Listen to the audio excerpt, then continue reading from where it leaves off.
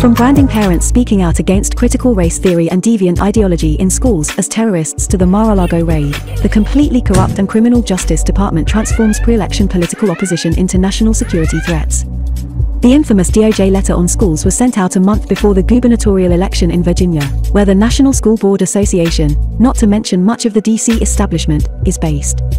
The clueless and oblivious DOJ operatives' plan to scare and intimidate average moms and dads backfired and helped elect Governor Glenn Youngkin and nearly toppled New Jersey's iniquitous incumbent Democrat governor.